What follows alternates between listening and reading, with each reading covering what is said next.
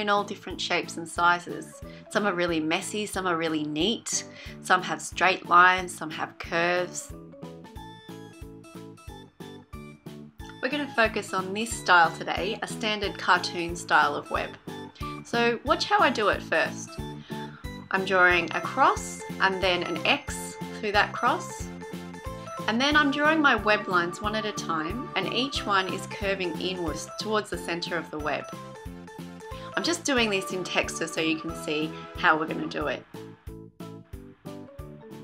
On the piece of cardboard I'm using, I lightly sketched out my design with lead pencil, and now I'm going over it really well with some white crayon. Make sure you don't miss any bits. Okay, paint time. Make sure you've got a tablecloth. I've chosen green, purple and turquoise paints to use today, and I've got a little bowl of plain water so I can wash my brush off in between.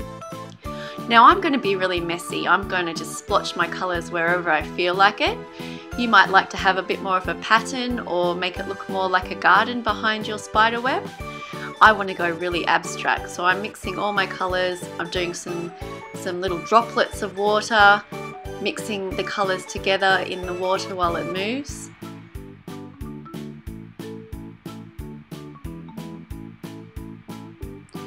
And sometimes I like to pick up my watercolour so you can move the water and paint around.